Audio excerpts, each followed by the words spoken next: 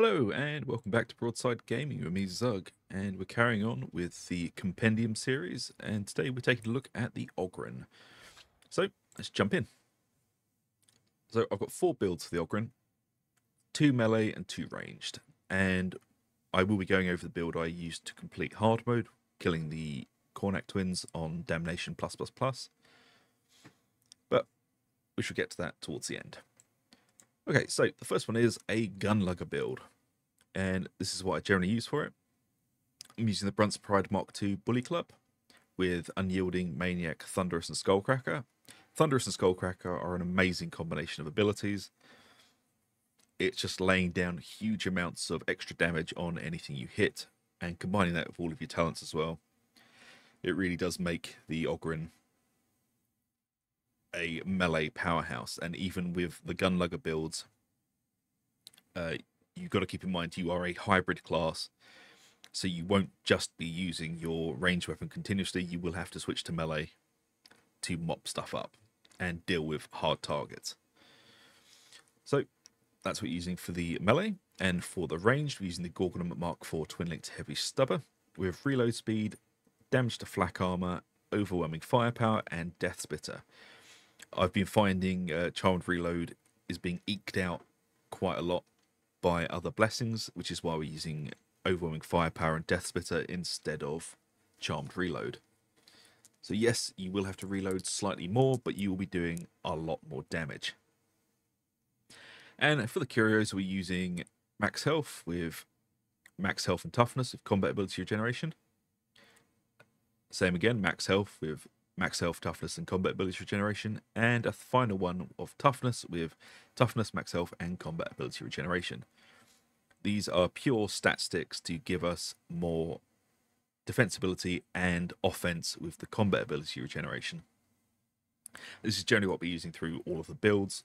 These just work very nicely with the Ogryn, and because the Ogryn gets the extra wounds, we really don't need to take a wound Curio at all.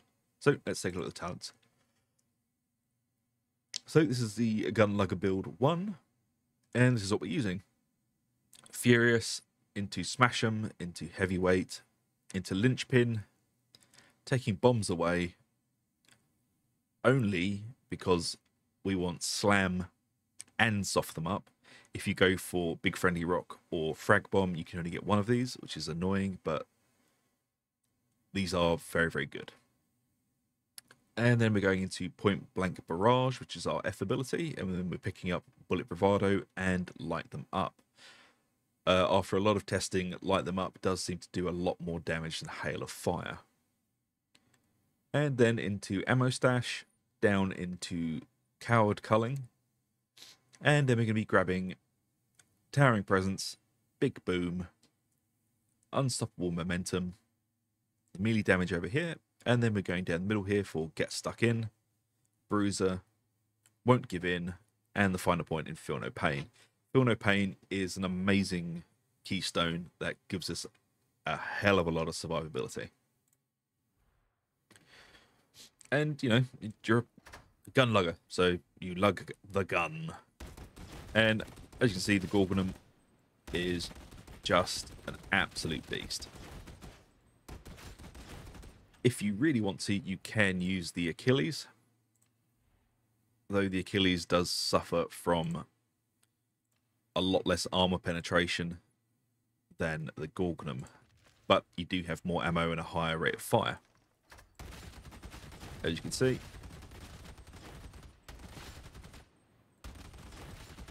But it's not a bad weapon. If you prefer the Achilles, use the Achilles. It is no means a trash weapon. It's very, very good. You will just suffer a little bit against heavier targets, as you can see. But press F. That stacking fire debuff really does help you to take it down, though you will be basically dumping a mag into a crusher to bring it down with the Achilles. Lighter armor targets, not so much of a problem. And I'll just show you the comparison with that against the Crusher. It's still not amazingly good, It feels like you're flicking peas at it, to be honest, but even without the F ability, you can bring it down if you really want to, though I would highly suggest just whipping out your melee weapon and giving it a bonk. Just charge up those heavy attacks, and you can pretty much deal with them no problem. And this is with just the blessings on the weapon. Haven't gone too far into any of the melee talents. But as you can see, the Brunt Bashers do deal with armor pretty amazingly. Right, let's jump into one of the more... Sorry. Cat decided to launch itself into my desk. Into the actual melee builds. So, this is the first one. We are using the Brunt Basher Mark 3B Bully Club with Unyielding, Carapace, Skullcrusher, and Thunderous. And with this build, you can either use the Rumbler, as you can see here.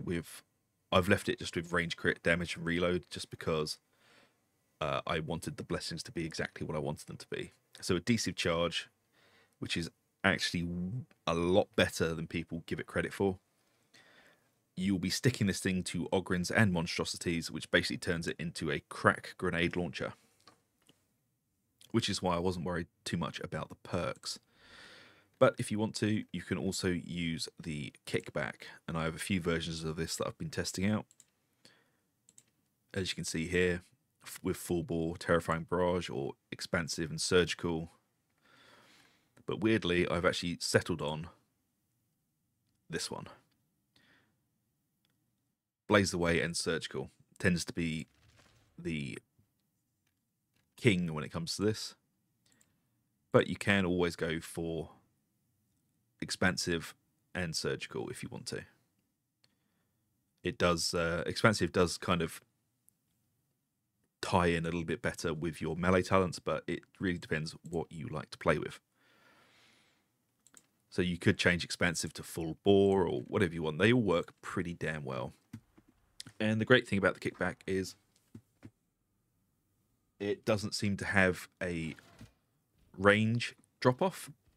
So let's just come over here. So you got your Mauler, and we're using a shotgun. And even from this distance, which is 51 meters, let's see if we can pull it right back. So 64. And even then, it's knocking it on its bum. Which is why I love the kickback. It does ridiculous amounts of damage, and it doesn't seem to have any range drop-off. And, for example, if something is very close to you, you just shred the hell out of it.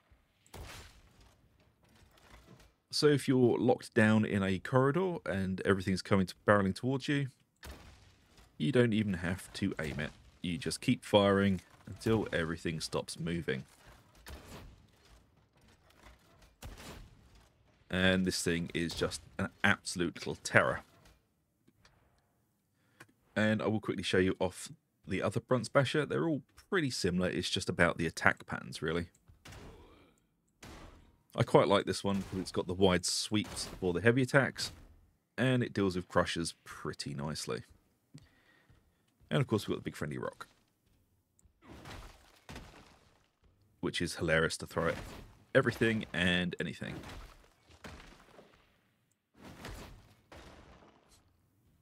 And they regenerate, so that's nice. Right, let's have a look at the talents.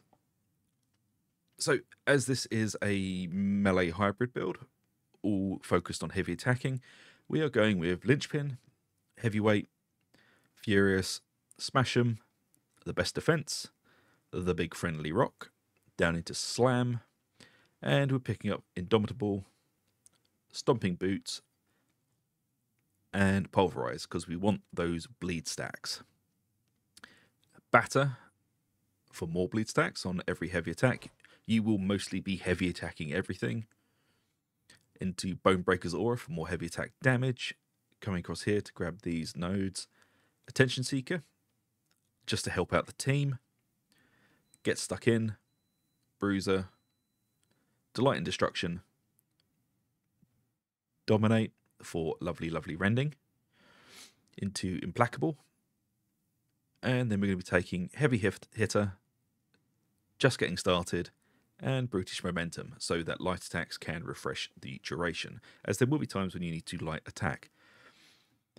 But if you want to, you can dump out Attention Seeker if you don't want the taunt, and you can put it in Too Stubborn to Die, Towering Presence, Unstoppable Momentum. They're all good picks, really. I tend to take it just to help out in pugs. I would suggest not taking Crunch, as the amount of time it actually takes to proc is ridiculous. You'll be holding that heavy attack till the very end, and you will get poked and prodded while you're doing it. It's just not a great talent. I mean, if we could, I would take Health Boost into Hard Knocks, but we don't really have the points there, because we really do want to have Bruiser. I mean, we could take off that and put it into Health Boost and Hard Knocks, but you do reduce your coherency radius, which is quite important because you want those procs from people killing stuff. But it's kind of how you want to build it. This is the nice thing about this build. You can fiddle with it however you want without breaking it. There are lots of different ways you can add little bits in here and there, and it just makes it slightly better in different ways. Now, just have a quick look at the loadout again. Damn Curio keeps sneaking into all of my builds. There we go. So yeah, it's health with the stat sticks again. More health with more stat sticks. And why is there a wound on here? Ever so sorry, folks. There's just, I seem to have fiddled this and not put it back how it's supposed to be. So yeah, it's basically stat stick across everything, with max health and 1 toughness. And then we have the slightly different build. So this one gets rid of the big friendly rock. We're taking bombs away, which isn't great because you either want the big friendly rock or you want the frag bomb.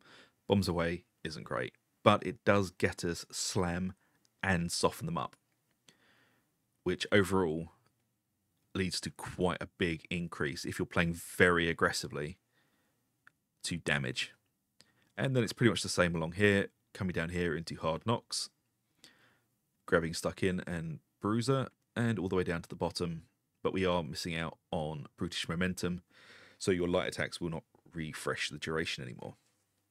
Not a massive problem, you just have to be a little bit more careful with your heavy attacks and weave them in a little bit more.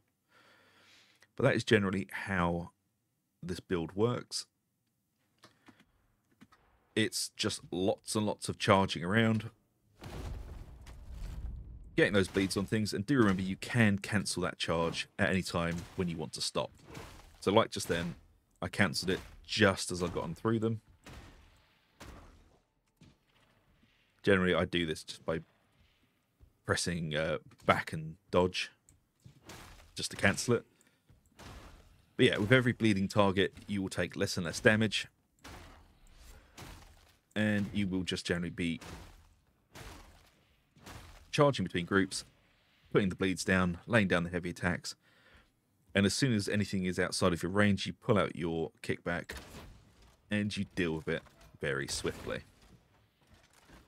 I generally use it for picking off gunners, because gunners are your biggest threat in this. So if you don't have a charge to get to them, just lay down fire on them. You are a hybrid build. Don't be afraid to pull out your gun and start shooting. Your stacks of heavy hitter and all of your melee things will be put back on as soon as you get back into melee range. It doesn't take long for the setup to start again, which is kind of why I love this build. It's just very, very efficient and very effective. Right, and last but not least,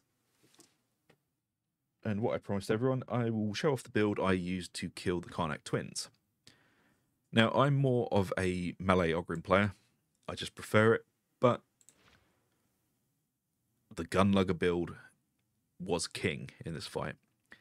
The amount of burst damage you need in the hard mode, and not just burst, but also consistent, and it's very difficult to balance those two things. I found this was the key. It made it an incredibly smooth run. So let's get into it. So I used the Mark 1, the original Bully Club, for dealing with anything in armor, from Ragers, Maulers, and Crushers. This thing basically just 1 or 2 shots them with a heavy attack to the face. And then we used the Gorgnum Mark 4 Twin-Linked Heavy Stubber with reload, flak armor, overwhelming firepower, and Death Spitter. I did find the Gorgnum was better than the Achilles on this because it just absolutely shredded the shields. And even more importantly, when the shields broke, it laid down that armor penetration and fire debuff on them really well. The Achilles, lacking that armor penetration, wasn't as effective against the bosses after the shields are broken. It is more effective at breaking the shields because that damage is just based off rate of fire. But once the shields are broken, they get their base armor back and all of that sort of thing. So the Gorglum wins out there. And I used these Curos, max health, toughness, max health, just with health, toughness, and combat ability regeneration on all of them. And for the talents, this is a bit of a weird build, but this build was specifically made for dealing with the Karnak twins. So we took Smash 'em, Heavyweight, Linchpin, and Frag Bomb. Frag Bomb is basically your oh crap button in the fight. You can clear an entire wave with this if things are getting hairy. You just group up, drop the Frag Bomb, and everything is gone. So this is your one get out of jail free card in that fight. And then we're taking Soft Them Up. Enemies damaged by you take 15% more damage. This works for both melee and range, which is very, very good. You just keep tagging both bosses so that everyone gets more damage on it. Point Blank Barrage into Bullet Bravado and Light 'em Up. Ammo Stash, Coward Culling, and that's where we stop here. And Unstoppable Momentum, 20% movement speed for 2 seconds on ranged kill. In the Karnak fight, movement speed is imperative. You have to be able to keep moving, and you have to have enough speed to be able to run over the bombs to trigger them, but not get hit by them. It's better being done by a Zealot or a Melee Ogryn with the charge, but this also works. And then we're jumping over here for 2 Stubborn to Die, Delight in Destruction, and Dominate. We don't really need Delight in Destruction, but what we do need is Dominate. So this is a wasted point here, sadly, but you need the rending. And then we're coming down here into Get Stuck In. On activating your combat ability, you and your allies in Incoherency gain 20% movement speed. You're also immune to stun suppression. Again, movement speed is king in this fight. Into Bruiser, into Won't Give In, the health boost, and the first node in Feel No Pain. And I know this is a bit of a weird build, but this is what got me through it. I spent so many nights trying it with this, the melee build, and it works amazingly. It really does. This build is absolutely great if you've got 2 other people in your group with the burst damage to kill the bosses.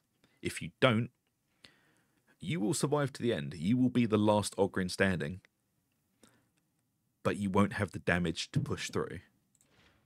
But with this build, you are the damage. You are the one who knocks.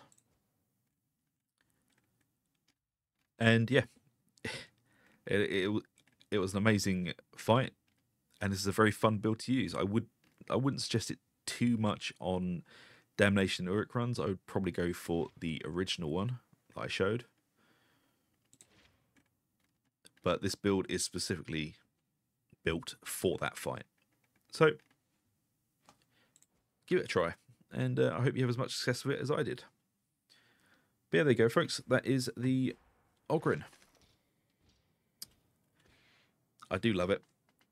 He's becoming, I didn't like it to start with, but he's becoming one of my favourite classes to play.